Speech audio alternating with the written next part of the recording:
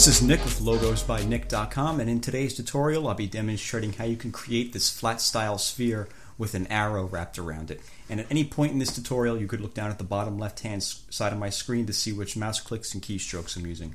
So we'll minimize this and get started here in Inkscape. By the way, if you'd like to know how you can make Inkscape appear dark and with these custom icons, a link to that information will be in the description of the video. So the first thing we want to do is make sure we have the view set to custom, and then we'll zoom in at 1:1.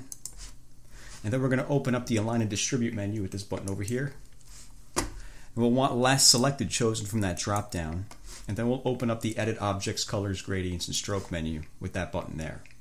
So the first thing we're going to draw is a circle. So let's grab the Circles and Ellipses tool. And I'm going to hold Control and Shift and click and drag on the canvas to create a perfectly round circle like that. And we'll go to the Select tool. We're going to convert this to a path by going to Path, Object to Path.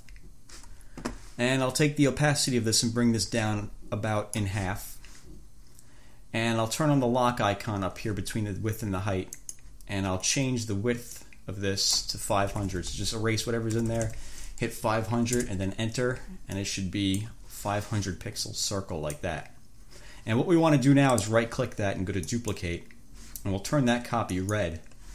And now we'll turn off that lock icon. And we'll make the width of this 580. We'll hit 580, then hit tab to skip over to the height, and we want the height of it to be 300, so we'll hit 300 and hit enter, and then hold shift and click on that circle, the black circle, and just make sure we have it centered on the vertical axis and horizontal axis. And then we could hold shift and click on the black circle to deselect that, so we just have the red oval selected. And I'm just going to hold control and click and drag this up to about here. And that's pretty good. And what I'll do now is I'll right click that and go to duplicate, and I'll turn that green, and I'm going to hold control and click and drag this down to here like that. And then I'll hold control and shift and I'll grab this corner arrow and just scale this down a little bit until the width changes to about 545 or 544 or something like that. You can see it changing as you scale, so get that to about 544 or whatever. It doesn't have to be exactly that. And I'm just going to zoom in over this bottom portion over here. I'm just going to hold control and roll up on the mouse wheel to zoom in. And I just want to make sure I hold control and click and drag this green ellipse down past the black circle like that. We want it to be sticking out a little bit like that, and that's pretty good just like that. So what I'll do now is I'll grab the Bezier pen, which is right here, or you could press B on the keyboard, and I want to turn on the snap to paths, the little green squiggly line up here. And I want to snap the cursor onto this right edge of the green ellipse, a little lower than about the midpoint. The midpoint's right about here. We're going to go just a little lower than the midpoint, right about there. Then click and hold control on the keyboard to lock it onto the horizontal axis, and bring this line straight across until it snaps to the left edge. Then click. And we can let go of control and snap the cursor onto this left edge of the red ellipse right there, and then click, and then hold control and move this all the way to the right till it snaps. Click, and let go of control and snap it back to the starting point, and just like that. And what we can do now is we can go to the select tool. We could turn off the snap to paths. We don't need that right now. And I'm going to hold shift and click on the green ellipse and go to Path, Union. And then I'll take the red ellipse and I'll right click that and go to duplicate, and hold shift and click on the green object and go to Path, Difference. And what I'll do now is I'll duplicate this red ellipse again, but instead of right clicking it and going to duplicate, we can just hit Control D on the keyboard to duplicate it. So go ahead and make a duplicate copy, turn that blue. And I'm going to hold Control and Shift and scale this in until it's about that small. And I'm going to hold Control and just move this up a little bit like that. I'm going to hold Control and take this bottom arrow and scale that down a little bit. What I'm looking at here is the edge of the black circle showing through right here. You notice there's some space in there? We want to leave some space in there like that. We don't want to go out here and it goes inside of the black circle or too far out. You want to leave just a little bit of space in there like that. That space right there, that's what I'm referencing. So that's pretty good.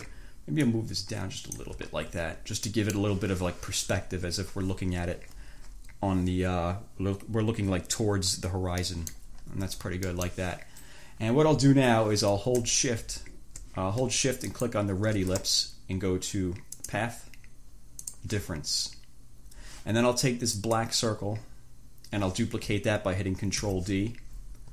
And I want to grab the Bezier pen, which is right here, or again, we can just press B on the keyboard, and bring the cursor to this little white space right here between those, between the red and black shapes. But bring it to the outside over here, like that. And then click and start a point there. We zoom out. Again, to zoom in and out, I'm just holding Control and rolling up and down on the mouse wheel. And I'll just hold Control and bring this line straight through that white space, all the way through the white space on the other side, and then to the outside of the graphic. Then click. Then we can let go of Control and just finish up the line going around the entire graphic and back to the starting point like that. It doesn't matter how it draws, it's irrelevant. So just as long as you bring it around the outside of the graphic and back to the starting point, that's pretty good. We can go to the Select tool now, hold Shift and click on the black circle and go to Path, Intersection. And then we could hold Shift and click on the red ring there and go to Path, Difference. And let me press 1 on the keyboard to zoom back out to 100%. And we now have a starting point for our graphic. So what we want to do now is create the actual head of the arrow, which is right here. We're going to create the head of the arrow and put it right here. So I'll grab this squares and rectangles and squares tool, then hold Control and Shift and click and drag to create a perfectly symmetrical square like that. And if the corners aren't sharp, just make sure you click that button up there to make the corners sharp. And then we'll go to the Select tool. I'll click on this a second time to get the rotation handles. And I'll hold Control and rotate this around 1, 2, 3 steps until the corners are sitting perfectly vertical and horizontal like that. And then I'll duplicate that shape by hitting Control D. And then I'll hold Control and rotate it around 3 more steps. 1, 2, 3. So it's back to its original position. And then I'll click on it again to get the scaling handles, and I'll hold Control and grab this left arrow and scale this up until the height of it exceeds the height of the square beneath it. And then just hold Control and bring this off to the left over here, with the corners of the square beneath it remaining within the boundaries of this blue square like that. So once we've done that, we could hold Shift and click on the other square and go to Path, Difference. And then we can go ahead and put this square over here. We want this to be a little bigger. We want the height of this to exceed the green and the red ring right here. So I'm just going to hold Control, scale that up to about that size. That's pretty good. Maybe like that. Then I'll click on it again to get back to the rotation handles. But I'm going to take this little side slider right here on the right. I'm going to slide that down just a touch like that. And I'll take this top slider up here and I'll slide that to the left just a touch a little bit as well, just a tiny bit. Just like that, that's pretty good. And I'll put this over here, like that. And what I want to do now is right click that and go to Duplicate, then hold Shift and click on the green object and go to Path, Difference, and then Path, Break Apart. And then I'll click on that blue arrowhead again. I'll duplicate that by hitting Control D.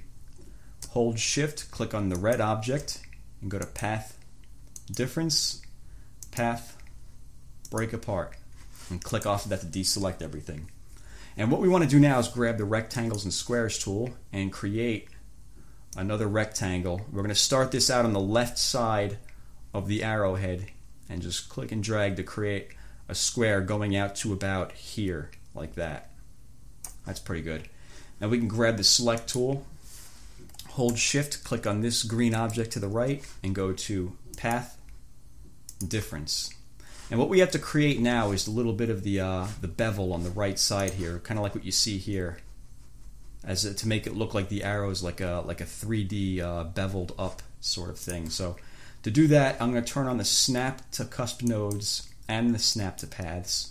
And I'll grab the Bezier pen, which is right here, or you can just press B on the keyboard. And I'm going to zoom in a little bit. Again, just holding Control and rolling up on the mouse wheel. I'm going to snap the cursor onto this corner right here and click. Then hold Control and bring this line diagonally up and to the left 135 degrees. And you'll know, it'll show you what degrees it is down here in this little, at the bottom of the screen. We want to make sure that says 130 degrees, 135, I'm sorry, 135 degrees, and bring that out until it snaps to the edge of the red object right there, and then click, and then just hold Control and bring it straight down, all the way down to like here, and click. Then we can let go of Control, snap to the bottom corner of the green object, and then back to the starting point over here, and then click. And what we could do now is we can go back to the Select tool, and we could turn off the Snap to Paths. We don't need that. We could right-click that object and go to Duplicate, and then want to grab the object over here, right where this right top corner is, and just click and drag this and snap it onto this corner down here, the lower left green corner of the green object. And then hold Shift and click on the other object that we just drew and go to Path, Difference. And then we could duplicate that by hitting Control D, then hold Shift, click on the red object to the right here, and go to Path, Difference, and then Path, Break Apart, and then hold Shift and click on this red object to the right to deselect it, so we just have this piece selected. Then we could press Delete on the keyboard to get rid of that. And then we could take this object right here and we can make that, I'm just going to make this a darker shade of red and bring the opacity of that down as well. And then I'll hold Shift and click on the X to get rid of the stroke. And what I want to do now is I want to take this red, not this red, the black circle. Let me turn off the Snap to Custom Nodes. We don't need that. I'm just going to hold Control and move this up a little bit, just a tiny bit like that. You can move it up as far as you'd like. Just make sure you don't lose that white space in there like that. Maybe about up to there. And that's pretty good like that. And what we could do now is, what I'll do is I'll take that circle and I'll duplicate it again by hitting Control D. And I'll grab the Bezier pen, which is right here, or you just press B on the keyboard. And again, I'm going to start this point out right in that white space. Let me zoom out. Hold Control, bring it straight through. Let go of Control, finish it up around the outside. The idea was to get the bottom, this black circle, sitting on the very edge, the corner of this red shape right there, but it didn't quite work out as it did when I was designing it in the thumbnail. So maybe, I don't know, maybe it'll work out better for you. It's different every time when we're just eyeballing it and not going off numbers. So anyway, now that we've done that, we have the shape. We have the duplicate copy. Hold Shift, click on both of those, and go to Path, Intersection. And then we want to duplicate that by hitting Control D. Hold Shift, click on this red object to the left, and go to Path, Difference. Then we'll click on this black shape right here. Hold Shift, click on the red object to the right, and go to Path, Difference. And then one final step would be to create the bevel for the arrowhead right here. So to do that, I'm going to click on the blue arrowhead. I'll duplicate that by hitting Control D, and I'll make that red, and I'll bring this up and to the right, maybe about here. And then I'll hold Control and take this top right arrow and scale this down so it's smaller. Put this right about up here. That's pretty good. And again, we'll grab the Bezier pen, which is right here. I just like to press B on the keyboard. We'll turn it on the Snap to Custom Nodes, and I'll start at this corner and then go to that corner, then to this corner, over here, and back to the start. And we could turn that off, turn off the Snap to Custom Nodes. We can go to the Select tool, take the red shape, press Delete on the keyboard to get rid of it. Then we could turn that red. We can click this object that we just created, we turn that red. Bring the opacity down about in half. Hold Shift, click on the X to get rid of the outline. And I'm actually going to hold Shift and click on the blue arrowhead so we have both of those selected. And I'm just going to hold Control and just click and drag and move this down a little bit so it looks a little, it looks like the arrowhead's running in the center of this strip right here. So I think it looks better like that than it did before like that. So that's pretty good. Maybe I'll move it up just a little more. You could play with it, get it to look however you think looks best. And once we've done that, I'll click on the the blue arrowhead, and hold Shift, click on the green object, and go to Path, Union. And then I'm going to press 1 on the keyboard to zoom back out to 100%. I'm going to click and drag over the whole thing, bring the opacity all the way up, and I'll click on it again to get the rotation handles. And I'm going to hold Control and grab the top right corner arrow and rotate it clockwise 9 steps. So we're going to go 9 steps clockwise while holding Control. So 1, 2, 3, 4, 5, 6, 7, 8, 9, like that. And what we want to do now is make it all one color. So I'm going to go with like a light shade of gray, maybe 10% gray. And then we want to give it an outline, otherwise known as a stroke. To do that, hold Shift and click on the color. I'll just go with 90% gray like that. And if you're using, if the version of Inkscape you're using behaves a lot like the version I'm using, which is version 48, you're going to end up with a bunch of different shaped, a bunch of different sized strokes. So to do that, we'll go to to fix that, we'll go to the Stroke Style tab, and where it says percentage, we'll just change that to pixels, px. And then the width, we're just going to make that 12. Hit 12, 12, and hit enter. And we want to give this a rounded join and a rounded cap. And there's our shape. And what we could do is we could start coloring in the individual pieces. And click off of it to deselect everything. You notice, like I did here, you can just color them in however you see fit. You could take this one and make that red. Take this one, make that the same shade. Then you can take these little inner pieces right here, hold Shift and click all of them to select them all at once.